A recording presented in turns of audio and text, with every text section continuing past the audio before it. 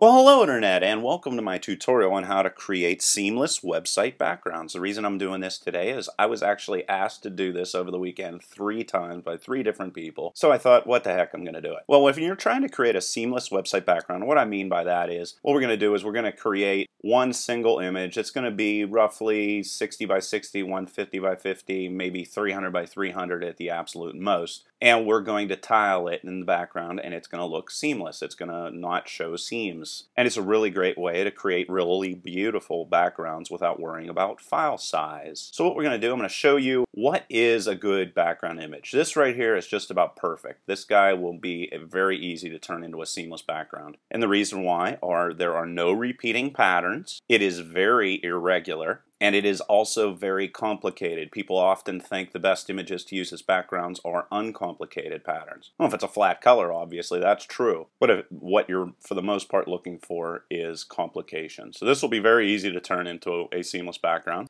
This is going to be one of the harder things to turn into a seamless background, and the reason why is because of the lights up here and the darks down here. That doesn't gel very well, but I'm going to show you how to get pretty good results with that. And this right here, even though there are patterns, it is still pretty complicated and pretty irregular and should be pretty easy to turn into a background. So what we're going to do is start off with the easiest first. What we're simply going to do, this is 300 by 300 image, and I'm just going to select all, and I'm going to go to filter, and I'm in Photoshop by the way, and I'm going to go to other, and then I'm going to go to offset. Now the reason why you want this to be equal lengths and also even numbers is because you're going to have to put a half inside of here, half of what this is. So I'm going to put in 150 in horizontal and 150 in vertical, and then check on wrap around, and then we're going to hit OK, and there you can see nothing really dramatically changed, which is really cool. And the reason why is it was extremely complicated. And even if I tried to create this as a seamless background right now, I could pretty much pull it off. Let's show.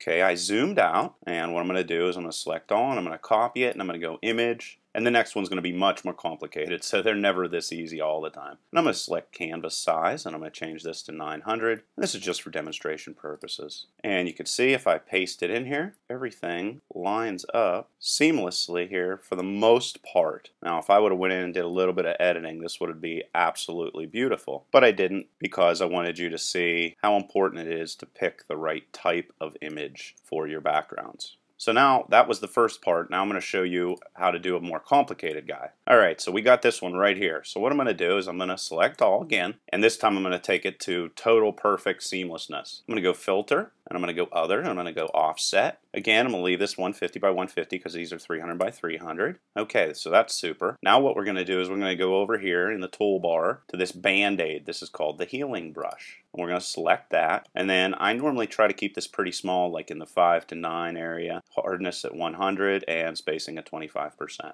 Alright, so now what we're going to do is zoom in on this a little bit, and I'm just going to get rid of all of the problems. I'm going to get rid of this line, basically. Now I'm just going to hold down Alt-Option, and come in here and delete this imperfection that is in here. And then I'm just going to continue to do that over and over again. And what Photoshop's going to do is it's going to clean up everything real nice for me. I'm just getting rid of that line that's there, where these images join together. That's all I'm doing. Not rocket science. And unlike with the rubber stamp, which I also could use, and before the healing brush was created, that is exactly what I did use, this gives you a lot better results because it sort of blends everything in with whatever is in the background. Let's switch this to 5. For the most part, I'm making everything blue because that seems to work better than anything else here. This is all based off of your own belief, though. You're in control here. And basically, the whole point of this is just to eliminate those lines. That's it. And then you want to be real careful when you get to the edge. Don't touch that, because if you do start messing around with the edges, it's going to mess up what we did with offset.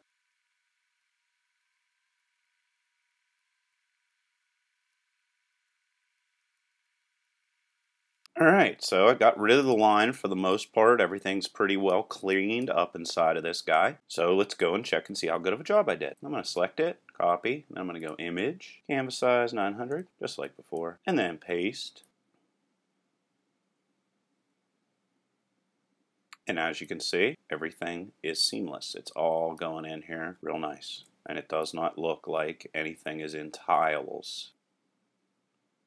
And there you go. So that's how to create a little bit harder seamless background. Now I'm going to create probably the hardest, and that is metal, because of the reasons I told you before. Again, this is a 300 by 300 piece. We're going to go in here, select all, filter, and I'm going to go into other, and I'm going to hit offset just like before. Now you can see the problem. Look, see all the different colors? That's bad. Well, there is a way around it. I still have select all. I'm going to copy and I'm going to paste a new layer. And then this new layer, I'm going to come over here in the layers panel and I'm going to hit on normal. I'm going to go down to what is called luminosity and select that. Then select all, hit filter. I'm going to go other. I'm going to go to what is called high pass. And you can see this is kind of but it does get rid of that problem or issue that we have there with the colors. Now I'm going to go a little bit the long way, and there's a lot more that I would do. I'm going to actually select this guy right here, this individual square, and I'm going to go to Image, Adjustments, Brightness, Contrast, and I'm going to hit Controller Command H depending upon what OS you're on. And I'm going to try to make this top square the same as the bottom square, color-wise, as closely as possible. And it's always better to select from the upper right-hand corner. It's a little bit easier to judge where you are selecting. And then again, Image, Adjustments, Brightness, Contrast.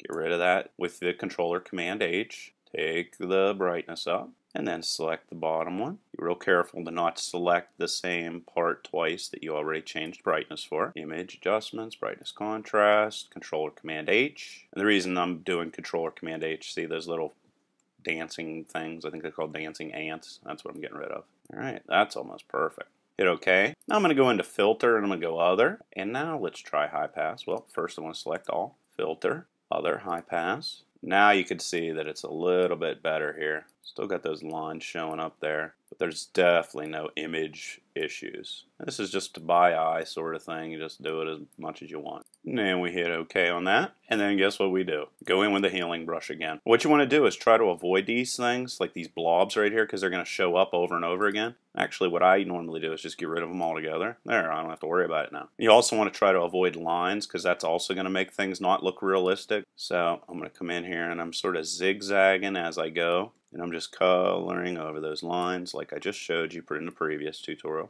I'm going to get rid of this blob here. Get rid of this one. Remember, don't touch the outside edge. I'm sort of zigzagging here. Alright, I sort of on purpose make this zigzaggy. Get rid of that. I'm getting rid of that. And this one doesn't even really seem to be showing up. Drew over that line. And then you can come in and go Image, Adjustments, Brightness, Contrast, and then turn the brightness back up a little bit if you'd like. Turn the contrast up a little bit, turn it down a little bit. Whatever you can to try to smooth it out. And then now we're going to take this and we're going to make it into a seamless background. Image, canvas size 900. And you can see if I paste this in here.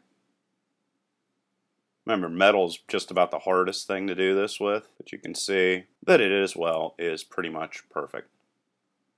So that is how you make seamless backgrounds for websites. If you have any questions or comments, leave them in the comment section below. Otherwise, till next time.